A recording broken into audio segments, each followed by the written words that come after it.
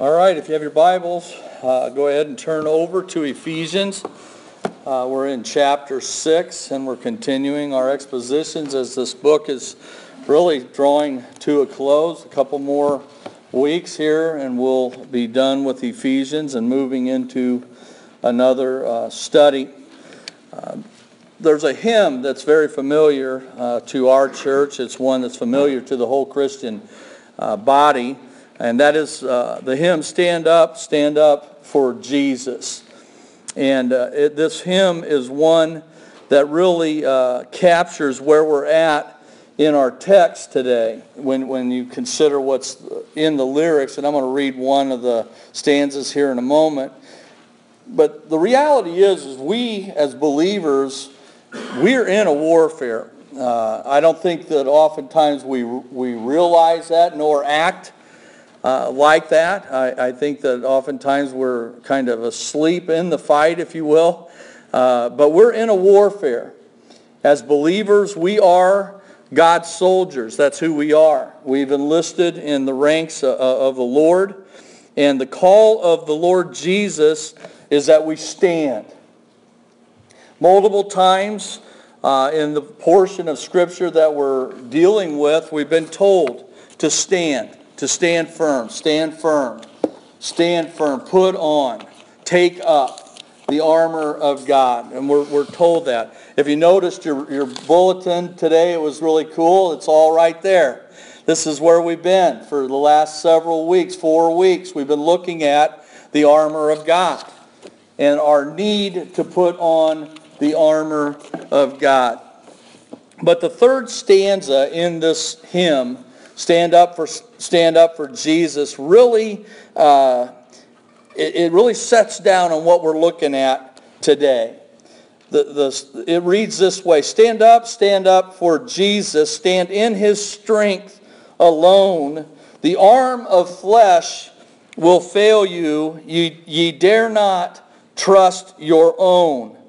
Put on the gospel armor, each piece put on with prayer. Where duty calls or danger, be never wanting there. And particularly when we look at this hymn, and we're told to take up the armor of God, we're to clothe ourselves in the armor of the Lord. There's a way to do that. And the way that we take it up and how we take up the armor of God, the attitude with which we take up the armor of the Lord is essential. It's key that we do it with a right attitude, a right heart, or we can end up standing in our own strength, our own flesh, and ultimately we experience failure.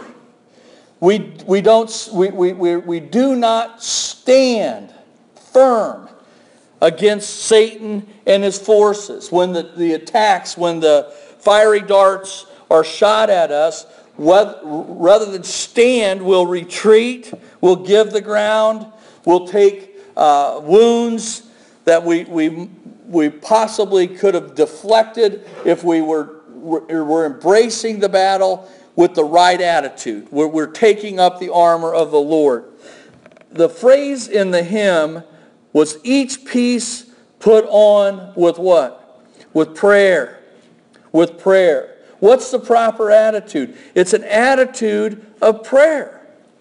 It's an attitude of prayer. Now I want to say something right out of the gate, because I'm going to tell you what happens whenever a church in today's culture, church culture, talks about prayer. Whenever we address prayer together, everybody tends to go quiet, tend to be convicted. And I'm going to tell you why. Because we fail here so miserably. So many of us. Some of you are great prayer warriors, and I know that. And God bless every one of you. But the reality is, as a body, as a church universal, and as the church corporately, even here, it is an area that needs to be strengthened in all of our lives. And it's essential if we're going to stand. And there's an hour coming, if the Lord tarries, where we may be called upon to stand our ground right here in this little community of Delavan, in this little church called Prairie Bible. I believe we've been standing for 40 years on the truth of God's Word. And I believe part of that stand is based upon the fact we put on the armor in prayer. As a church, we pray. We've not pushed that aside. It's important to us. We recognize that. But we fail individually. This section that we've been looking at, verses 10 through 20 of chapter 6, we've been operating under this theme, or this proposition, if you will, and it's in your little outline there, that the believer, the church, corporately, the local bodies, must be prepared to stand firm against Satan and his forces. Why is that important? Because it is through our stand that the blessed God is revealed. When we can stand against forces of the magnitude of Satan himself and his emissaries, who are fallen angels with great power as well, and we can stand against their attacks and hold our ground, it speaks to the reality of our God.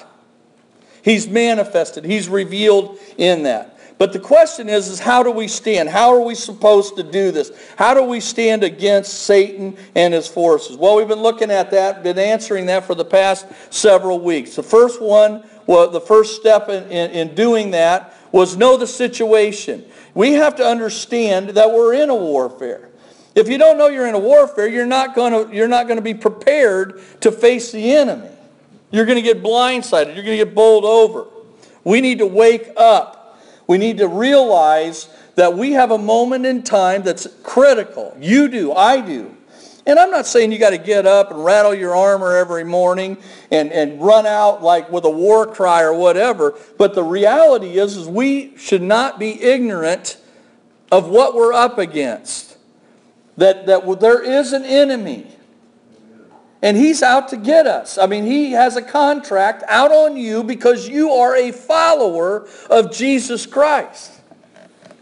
If he can destroy you through whatever means possible, he will do that. He will do that. But God's call for us is to stand firm.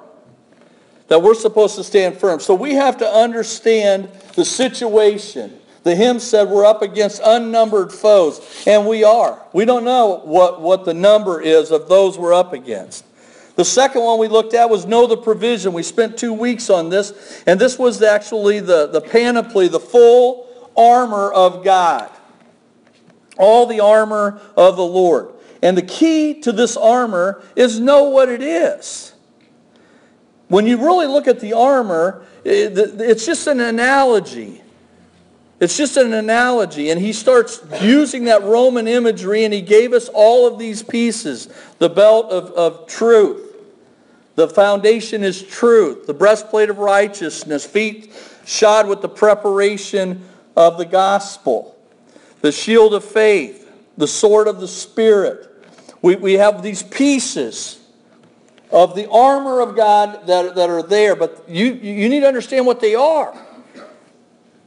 You need to understand why they're powerful, why they are important.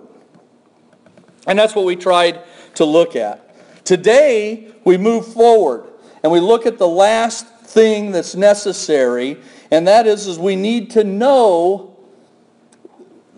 or the believer must know the needed attitude. We must have the right attitude as we take up the armor of God. As we take our stand for the Lord, we need to understand and have the proper attitude. Verses 18 through 20. And I'm going to go ahead and read this. With all prayer and petition, pray at all times in the Spirit. And with this in view, be on the alert with all perseverance and petition for all the saints.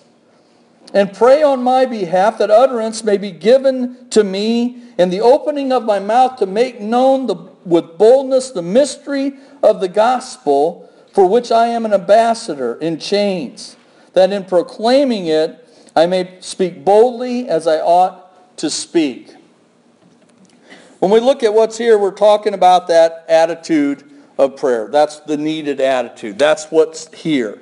Prayer is the closing theme of this wonderful letter of Ephesians. He ends by bringing us back to prayer. But it's interesting because we opened by focusing on every spiritual blessing in the heavenlies with which we have been blessed in the Lord.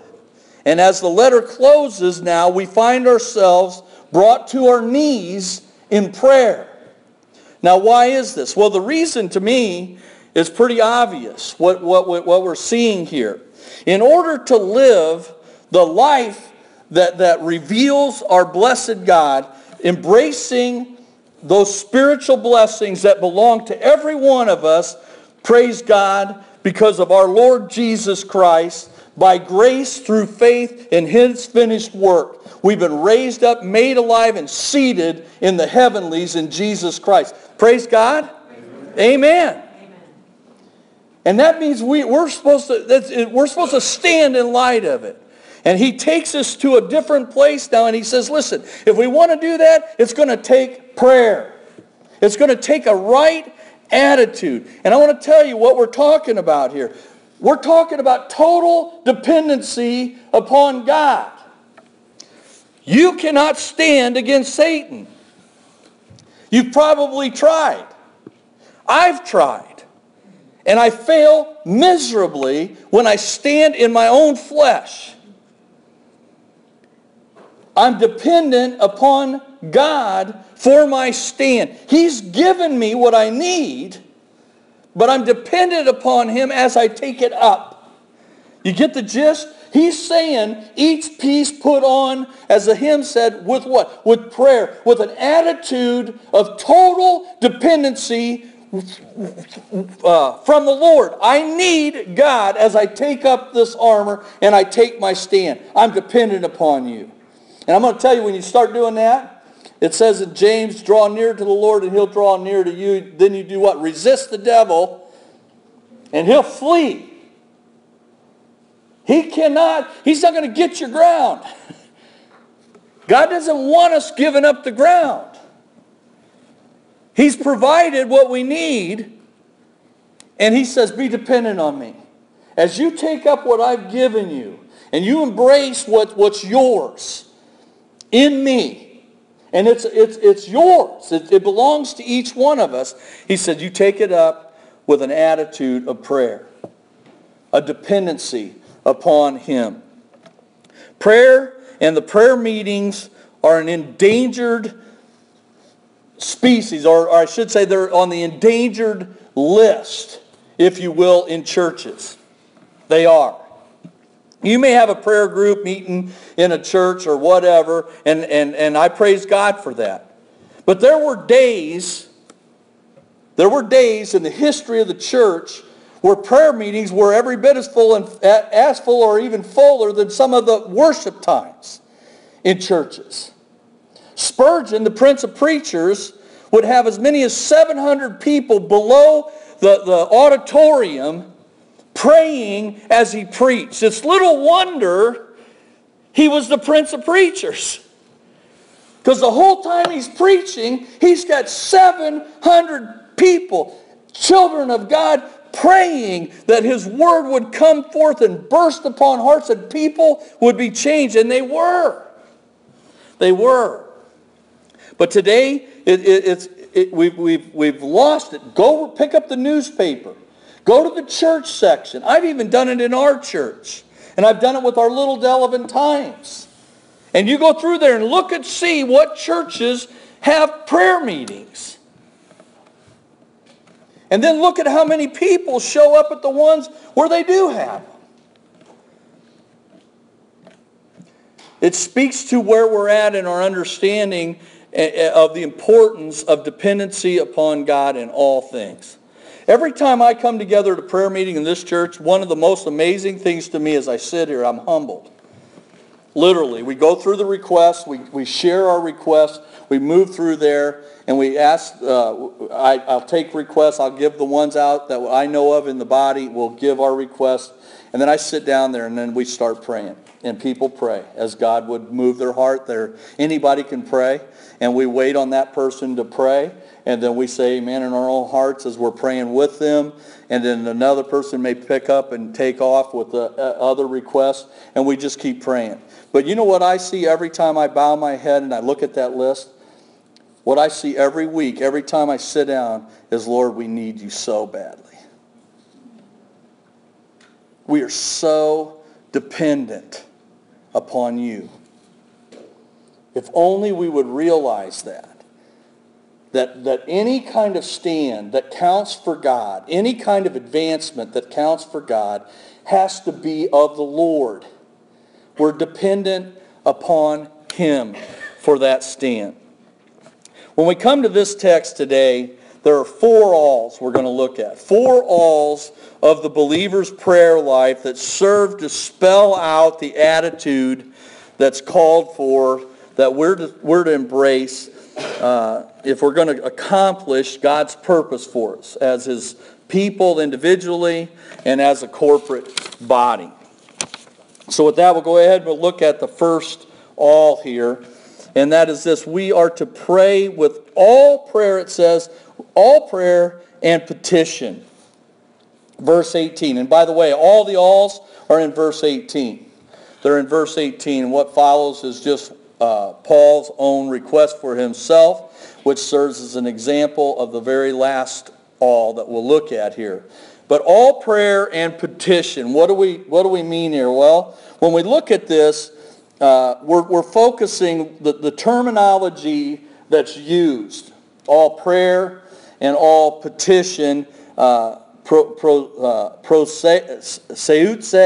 is the prayer, and desis is the petition, and the prayer is a general prayer or general request idea. And then the other one is petition, and it addresses more specifics. But that he's not saying, I want you to pray this way or that way at this point. What he's saying is when both these terms are being used here this way, it seems to indicate that God wants us in an attitude that involves all kinds of prayer. Every variety of prayer.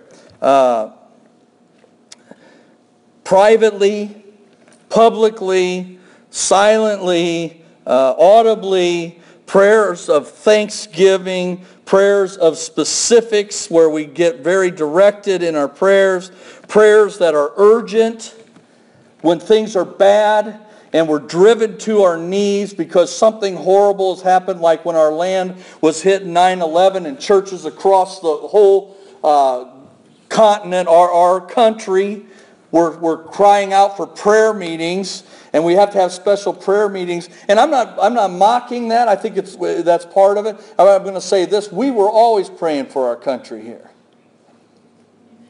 We've always done it, and it doesn't make us special. It just speaks to the fact we understand that we have an obligation to be in prayer for our country, our nation, our leaders, and that. But he's talking about all kinds of prayer, and I want to throw this in too.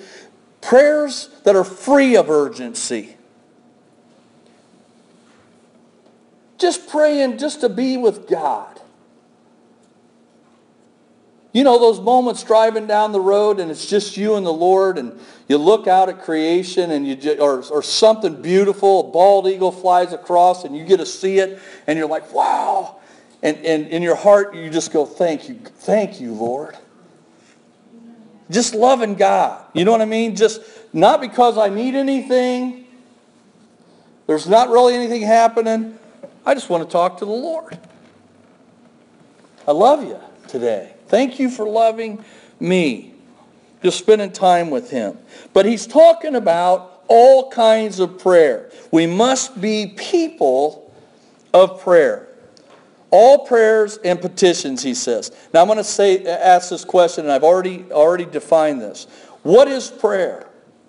I taught a study, probably, it was in this church, so it hasn't been probably 18 years ago. It was on Wednesday nights. I did a whole series on prayer where we looked at prayer. We went through the prayers of Paul, all the New Testament prayers. We looked at prayer itself, what it is, and one of the challenges I gave to the people clear back then was, what is prayer? Define prayer. And I've already said what it is. It's an expression of total dependency upon God. You could say it a lot of ways, but what it boils down to is an acknowledgement as a believer that I need you, Lord. I'm dependent upon you for everything I have.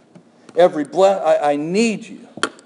I need you. And like I said, the list that you bring each week, every one of those, we go to him, and more often than not, we don't even know how to pray, because oftentimes we pray for sick people, so we pray our heart. Because we really don't know, because we're totally dependent on God in the situation. It may be God's will that Carol never recover in any fashion. But I pray my heart that if it is within God's will, that she'll be able to have the dialysis and have a quality of life. That's my heart. That's our heart. But we want God's will. We want him glorified in the request. And we're supposed to come to him in a dependent manner where we realize I need you, Lord, in all of these requests, and I can't do anything to change them personally, so I'm asking you. I'm dependent upon you, and we bring them to the Lord. We have to embrace our dependency if we're to have that right attitude. That's the first thing. First all. Second all, pray at all times in the Spirit. And this really addresses the when and where of prayer. The when and where of prayer. We're supposed to pray at all times in the Spirit. First, the when. In most of Paul's letters, he admonishes the believer, us, to discipline ourselves with a heart, or to cultivate in our hearts a heart of continual prayer. In 1 Thessalonians 5:17, it says, pray without ceasing. That's what he says, pray without ceasing. What's that mean? Well, there's no time, listen, there's no time when we do not need to pray. If he says pray without ceasing, then that means there is no time that we do not need to be in prayer. And then there's no time as well, if we're told to pray without ceasing, it would also mean that there's no time that God isn't willing to hear us. Is that cool? He's willing to hear us. He's ready to listen to us. But we're supposed to pray at all times. Now, what does that mean?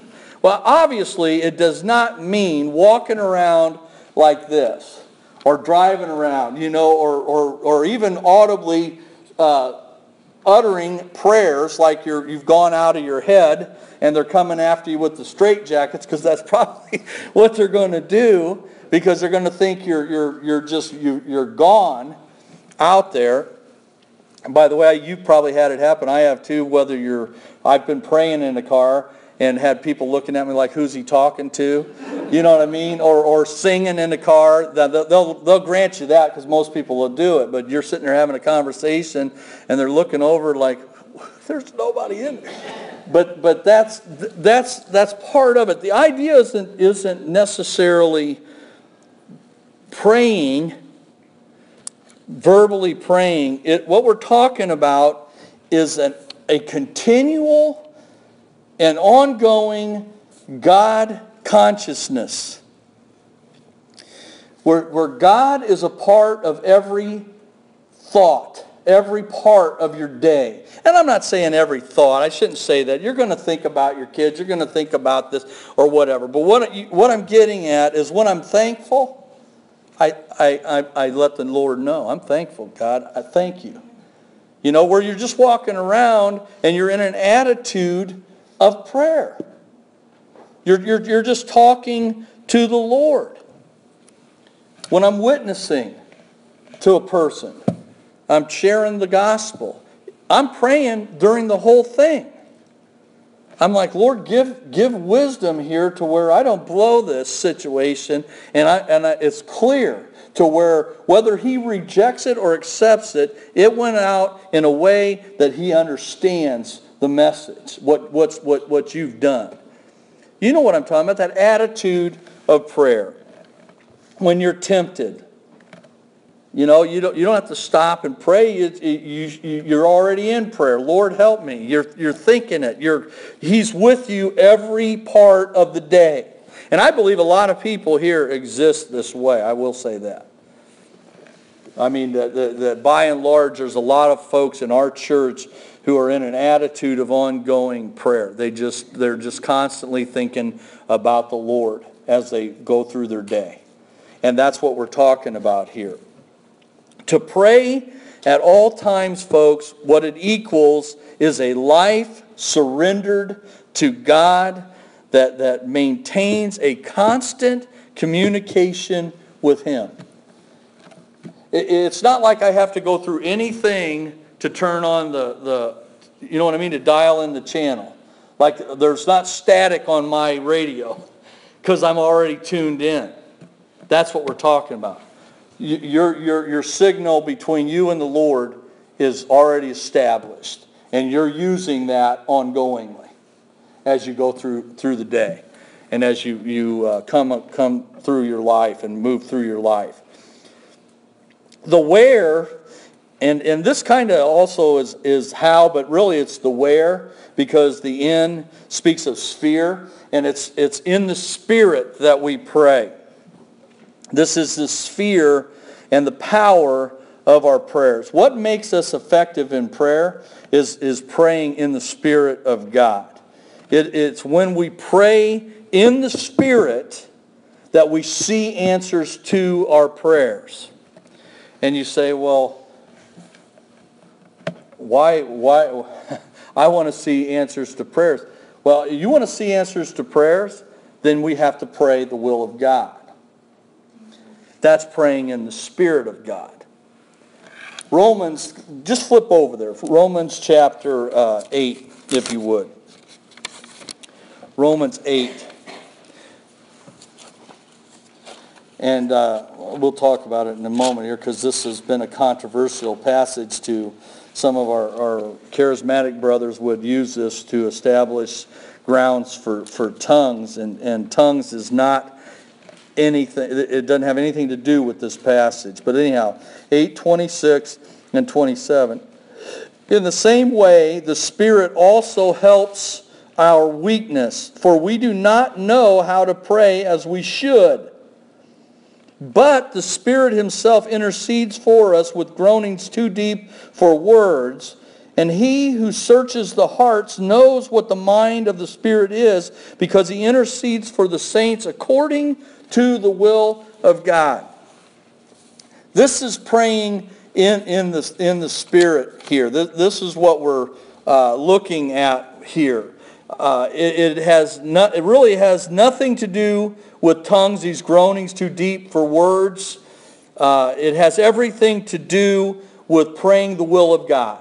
When we come with the right heart for God, like I said, on those lists where we really just don't have a clue as how we ought to pray, that's when we say, Lord, your will be done. And the Spirit of God, this is the coolest thing, people, when you think about it. He's got us covered. He's got us covered because He takes our heart and He prays our heart and conforms it to the very will of the Father. But as far as it depends, or as much as it depends on me and you, we should know what the will of the Father is in certain things. You want to see answers to your prayer? Then pray the Word of God. Know the Word of God. Know what He's doing. Know what His program is for the day. What is His program, by the way? What's He doing right now? What is this? This is a grace age. They call it the church age. What's He doing? In Acts, He says, I'm going to send you out here and I'm going to call out a people for my name. So what's His program? He's saving people. If you don't have lost people you're praying for, you're missing a big chunk of the will of God. God's saving people. So it's right in His will to pray for the souls of people. When God, and by the way, think of this too. When your heart is burdened for somebody, where do you think that comes from? I'm a child of God, right? I'm born again. God wants me to know His will. If He prompts my heart to be burdened for a specific individual, then I have to believe God wants me to pray for this person's soul, and it's very possibly that God is wanting to do a work in that person's life. But we see God's answer prayer as we pray His will. Doc Morris, he wrote that poem, The Scoop on Prayer. I didn't bring it. I wish I would have brought it, because it's such a cute prayer, but it teaches a very profound lesson. The little boy he started praying. It's around Christmas time. He wants an elephant. He starts praying for an elephant, but his father, says to him, "Oh no, we don't want an elephant. They make too big of a mess, and scooping up the poo-poo and all this." And he said, "Well, then I'll take a hippopotamus." And then he kept going, and as he communed with his father about his heart and what he thought he wanted, eventually he said, "You know what I really want? I think I would take a bike." And he got the bike. And the point is that he wanted, his heart was these things. He thought his heart was. But as he communed with God, God conforms your heart to His will. And you start asking not for what Dan Larimore wants, not for what you want, but what does God want? What do you want, Lord? It's not getting my will done, but His will done on earth as it is in heaven. That's our heart. And that's where we need to be. The third all of prayer. This is the character of our prayers.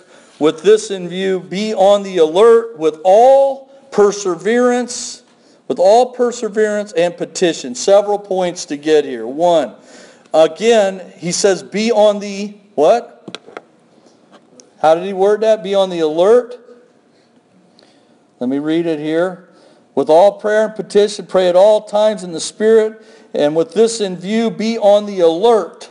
Be on the alert. What does that mean to be on the alert? That means you're aware that you're in a battle, that we're in a fight. What the context is, we just took up the armor of God. We've been called to stand against the forces of Satan and Satan himself, and we need to be aware he is out there. We shouldn't be walking through this world with blinders on to that reality. We need to understand. I'm going to tell you another thing about just in your relationships, married people especially. Listen, if we could just get a hold of this and understand and be alert to the wiles of Satan, we wouldn't have near as much conflict in our marriage and in our relationships. If we could just see the attacks for what they are. But we refuse to be alert to these things, and it's a personal thing. And it's just Satan oftentimes just trying to get in and destroy your relationship. Create conflict and hardship within your marriage and in your family. And it's really just one of his attacks. We need to be alert to that stuff. We need to understand he's out there. This is a real situation. God wouldn't have spent this much time in the Word of God talking about this stuff, telling me what I need and why I need it, and what His expectations are, and this is what I provided, and this is the attitude you have to have, unless it was a situation we needed to fully embrace and understand. Be on the alert. That's what he's saying. Be alert to this. Be sober. Be vigilant. Why? Because your adversary, the devil, walketh about as a roaring lion, seeking whom he may devour. He's out there. And he's looking for one he can pounce on. And so we need to be alert to that. That's the first thing. There is a warfare, and there's a need for prayer. Second, alertness as to when prayers are needed as to the attacks, as to the manner of our prayer. How are we supposed to pray? We need to be sharp and informed and attuned and alert to our situation and the need of focused prayer. We need to understand that. That's what's here when he talks about perseverance and petition. Third, perseverance, devotion, discipline. It's about endurance. Prayer is not often easy. And you say, prayer's real easy. Well, then why aren't the prayer meetings full? And why don't we pray? Why don't we have, why doesn't God get a portion of our day in prayer? Why? Because it's not easy. You want to know why it's not easy? Because the evil one doesn't want you praying. He does not want us to pray.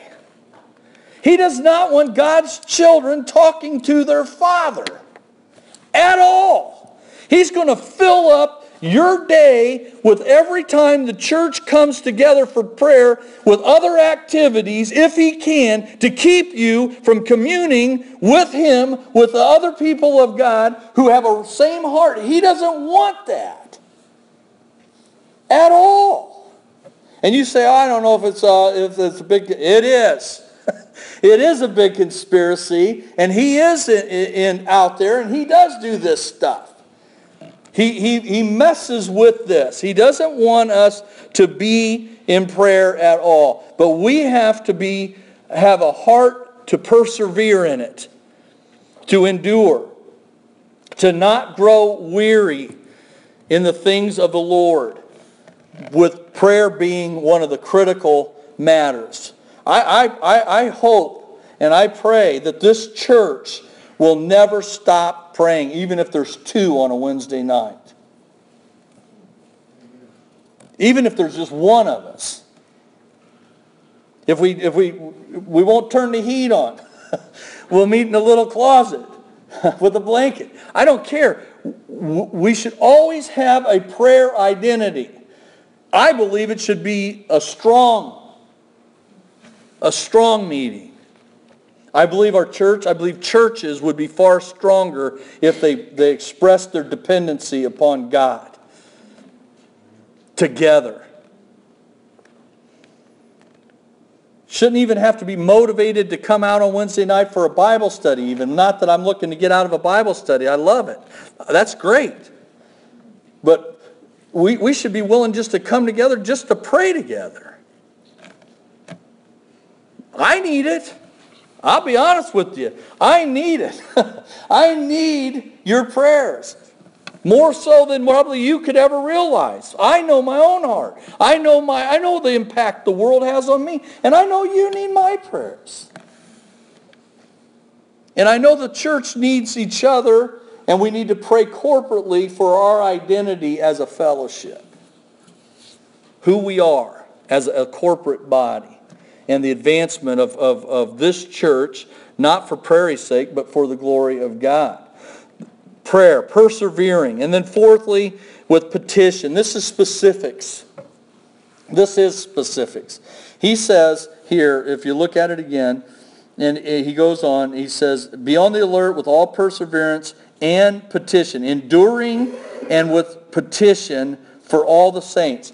We are to pray specifically. Now this is interesting for this reason. And one commentator, he captured this. I thought it was really great what he said.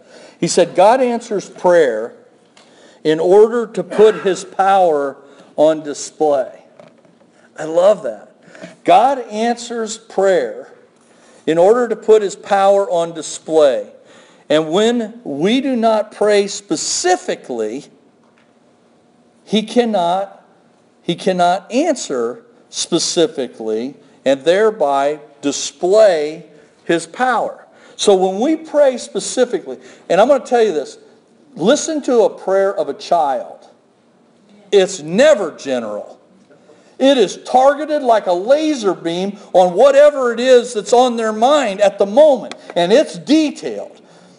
I mean, you've heard little children and how they pray.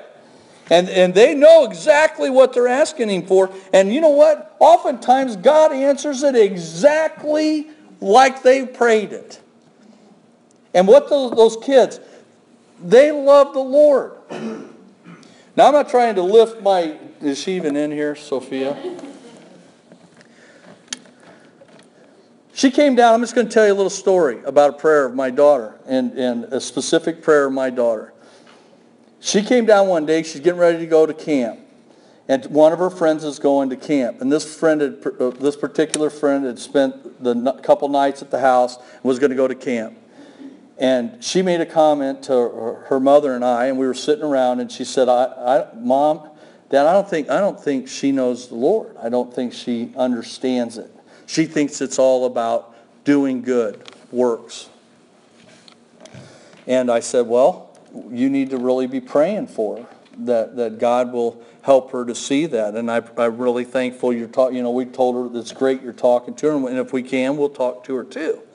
Well, they go to camp. And Sophie's out at camp, and she's praying for this girl's salvation. That's her prayer. And in her mind, God's going to save this little girl. That's in her mind, she's praying God's going to save this little girl. Sophie got sick, had to come home early from camp. I had to go pick her up. I asked her on the way home, how's this girl by name? I said, did she come to Christ? And she said, I don't know, Dad, I don't know. And I'm en route going home, and George happened to be out there counseling, and he texted me and said that this little girl just walked down the aisle. And I told Sophie, I actually said, Sophie, look at this. And I held the phone up, and she looked at it, and the girl's name was there. You know what she did? Immediately, she went into a praise service. Thank you, God. I mean, it was just all straight back to the Lord, but she prayed specifically. And you've had it happen to you. I know you have. You've seen it with your kids. You've seen it in your own life, that when you're praying the will of God and you're being specific, God can manifest his power. And he makes it so known to you that he did it. I've seen it when new believers turn around. How many of us, when we're brand new Christians, we ask something of God, and all of a sudden he just does it. Like, I'm up here, it's real. And you're like, yeah, it is.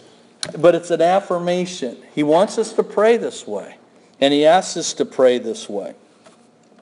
But he says something here. Let me point this out in the specifics, because he says something at the end. He says, with all perseverance and petition for all the saints. And I want to just say this, and we're going to go to the next one, because the last all is for all the saints. But in connection with that, I want to say this.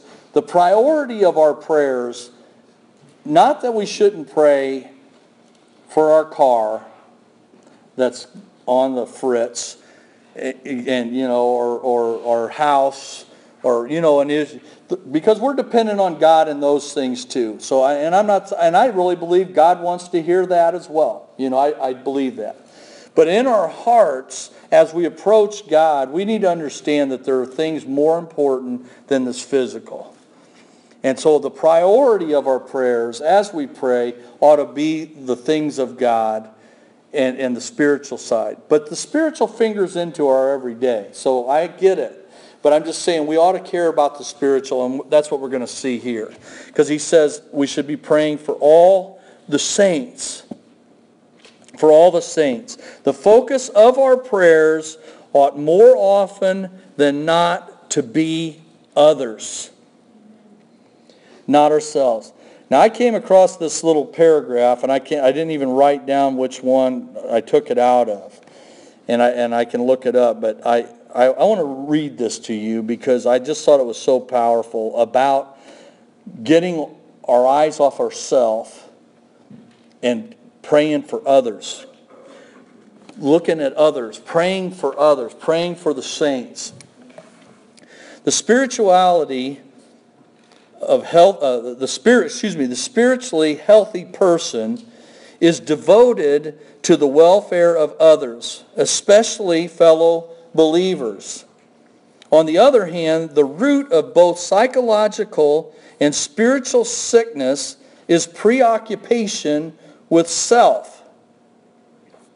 Ironically, the believer who is consumed with his own problems, even his own spiritual problems, to the exclusion of concern for other believers, suffers from a destructive self-centeredness that not only is the cause of, but is the supreme barrier to the solution to his own problems.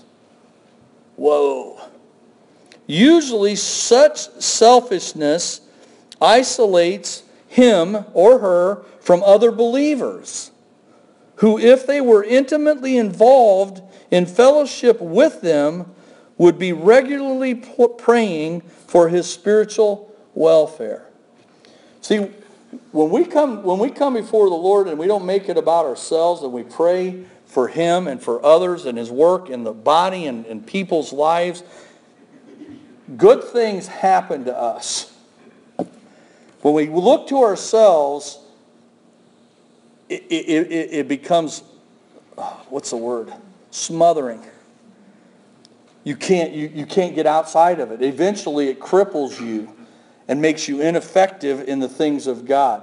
But when we come with the right attitude, the attitude isn't about me. It's about the Lord, and it's about other people, other believers, praying at all times with perseverance for all the saints.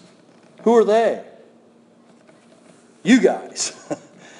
Us. Praying for each other. Undergirding each other.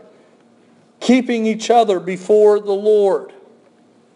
See, if I know you have my back, I don't have to have my own all the time. And that's kind of the idea. I could put myself out and be there for you because I'm not looking out only for me. I got 20 others or 100 other ones looking out. You see how it works? And pretty soon you're pretty healthy, spiritually speaking. You become really healthy. An example of this is what Paul does in the rest of this, and we'll tie this up here. He says, and pray on my behalf. Well, there he is. He's being selfish. No, look what he says. Pray on my behalf, that utterance may be given to me in the opening of my mouth, to make known with boldness the mystery of what? The gospel. He's not asking anything for himself. What he's asking is that he would have the boldness and the opportunity to share the gospel. Not for him, but for other people to be saved, to come to Jesus Christ. So even in asking for himself, it's not really for himself at all. It's so that he can be used of God to reach other people with the saving message of Jesus Christ, and people get saved. And people get strengthened. For which I am an ambassador in chains. He's saying, I'm in prison here because of this gospel, but I still want to preach it. I'm in chains, but I want to preach the gospel. I want to share the gospel, that in proclaiming it, I may speak boldly as I ought to speak. Because that message shouldn't be hid under a bushel. It should be given out confidently, without shame. I'm not ashamed of the gospel, for it's the power of God unto salvation for the Jews and for the Greeks, for those who believe. That's what it is. And Paul, that's his whole heart. He serves as an example. His prayer is for opportunity and boldness. And really, it really should make us think of how we ask for prayer, even for ourselves. Am I asking for myself just so my life's easier, or so that I can be used more effectively for Jesus Christ? Is that in the equation when I seek requests from you? That we ought to think that way. Back to the text here. We are in a war. This overall text we've been looking at in 10 through 20 here, we're in a war. It's a spiritual war, and we have to fight it spiritually.